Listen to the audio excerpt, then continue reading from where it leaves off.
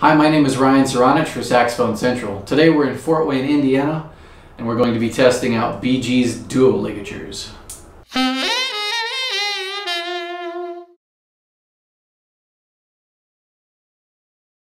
The concept of the BG Duo Ligature is very simple. They wanted to create a ligature that had very few points of contact so that you had maximum resonance, and also they wanted to focus a little bit on creating a ligature that gave you a little bit of extra focused projection.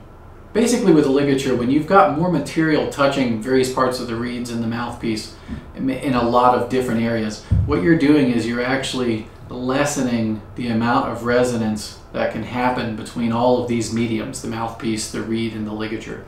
By having few points of contact, you're letting everything resonate more than if all of the ligature material might be touching all of the reed, all of the mouthpiece, etc., kind of effectively blocking it from resonating as much as it could. This is a really easy to play, expressive ligature. It doesn't really get in the way of everything else in your setup.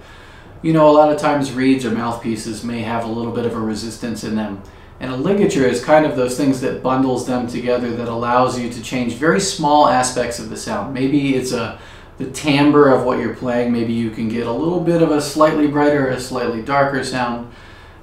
Maybe you want a little bit of a different control. Maybe you want your altissimo to come out a little bit easier. This ligature for me feels very, very transparent on the saxophone, and it really just allows me to express myself. So I've got a few of these duo ligatures for us to listen to today. Some for tenor, alto, and soprano. The first ligature we're going to look at today is the duo ligature for tenor in silver, which I've had for a long, long time.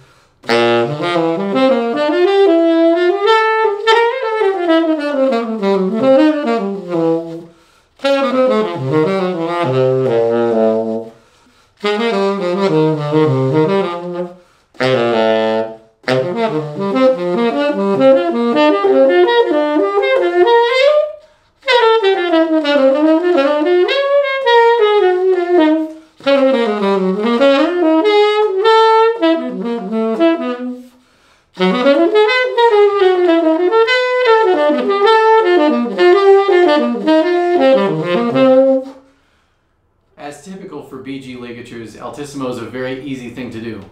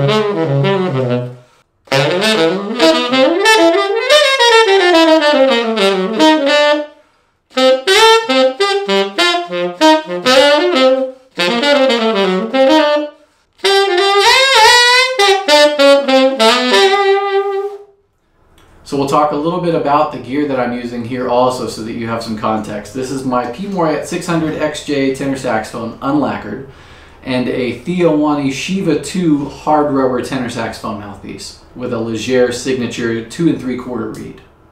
When I settled on the BG Duo Ligature for myself, I also knew that I was going to have to go through and test all the various finishes that they made in this, so I settled on the rose gold.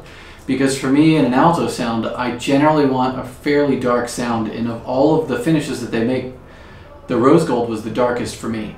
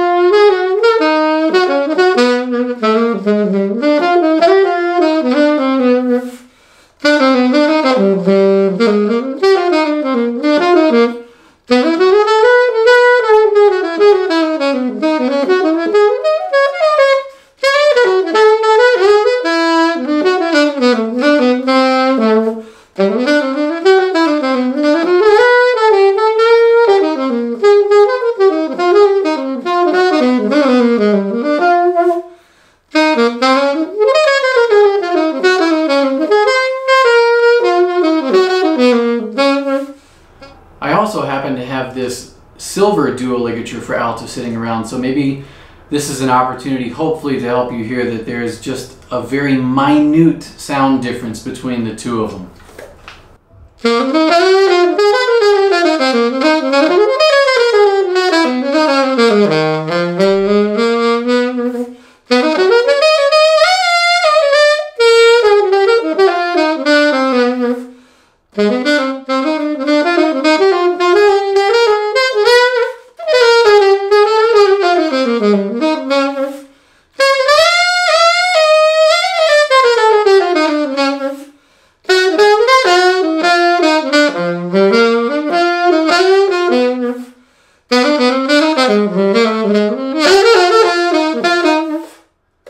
You can hear it cuts just a little bit more, and it's like just a tinge brighter than the rose gold was earlier. Just so that you have an idea about the rest of the gear that I'm using this, so that you have a little bit of something to go off of. This is a P. Moriat 67 Influence alto sax with the flute keys on it. There's a whole video about it on this channel, check it out. And a Theo Cali hard rubber mouthpiece, which used to be one of his more high baffle mouthpieces before the Durga. This is no longer being made, unfortunately, but I still love it, and I still have a couple of them that I keep.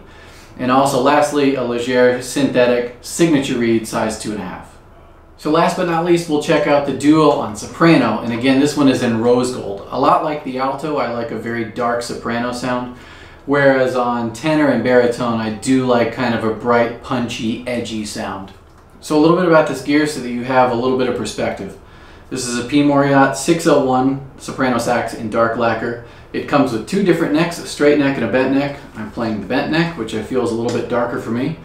And then Theo Gaia soprano saxophone mouthpiece and Ligature Reed's signature 2 3/4.